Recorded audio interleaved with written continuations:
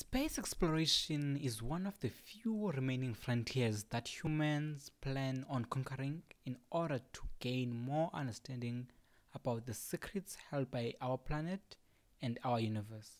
The previous decades have witnessed Mars as the center of attention for being a potential habitat for our future population. This has led to the question: which African country has the highest probability of going to Mars in the foreseeable future? The 19 African countries you see on the screen right now already have invested on their own space programs, and many more African countries have also voiced their commitment to follow suit with their own space programs. You might be asking yourself, why would Africa invest in space right now? The reality is that space is far more attainable now more than ever before. This is due to technological advances and innovations that have led to the decrease in the prices. The African Union has established an African Space Agency which is located in Egypt. So in this video, I'm going to select the top 3 countries which have the highest probability based on the recent developments in their space programs and the willingness of the government or the allocation of funds to science and technology by the country's government. At number 3, it's Egypt. Egypt has 9 satellites of their own, the first of which was launched in 1998. The satellite is used for ground analysis, mainly for agricultural purposes in the Nile region. They observe the country's mainland and coastal lines by taking high-resolution pictures of the land for environmental and scientific purposes. It's important to remember that Egypt has the first African institution to launch communication satellites to space. They currently also have an astronaut program, of which they have already started selecting applicants. There has been certain interest for Mars exploration by the Egyptian scientific community. This has been displayed by one of the competitions where the objective of the competition was to select buildings as part of an Egyptian settlement complex on Mars. The proposed design was supposed to reflect Egyptian culture. The competitors were required to propose the settlement complex, including residential, educational, and medical units. At number 2, it's Nigeria. Nigeria is already the largest economy in Africa. It has a highly advanced space program owned by its own agency, which is the National Space Research and Development Agency, which was established in 2001.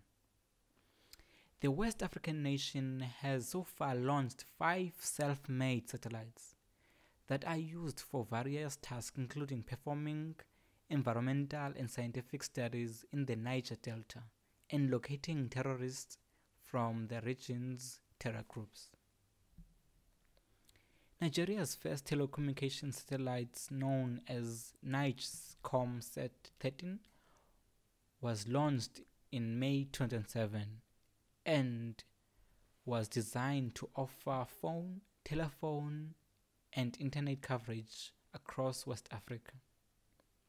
It was replaced by a more advanced NIGECOMSAT-1R, which was launched in December 2011. Nigeria has announced plans to send astronauts to space by 2030 as part of its drive to develop a world-class space industry. These plans, together with the country's fast-growing economy, could give it the power and the technological prowess to develop a complex Mars program.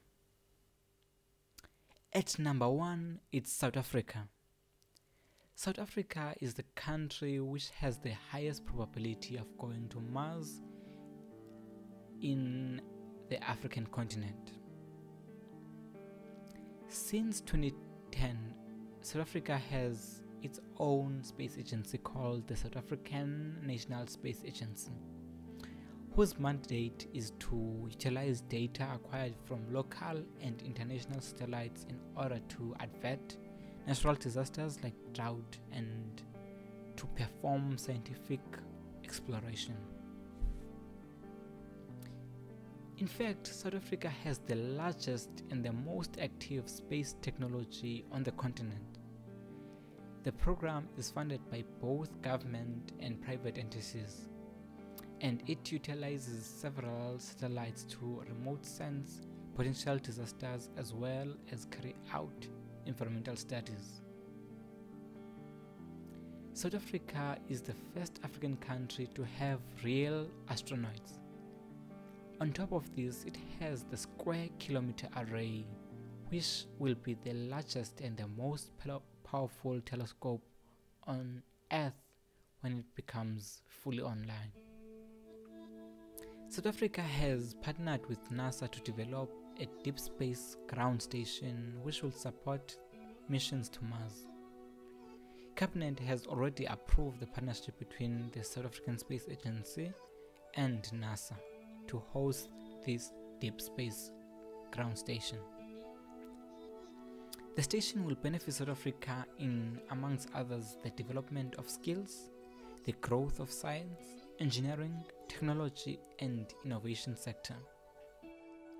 What do you think about this list? Is there a country which I have missed, which should have been in the top 3?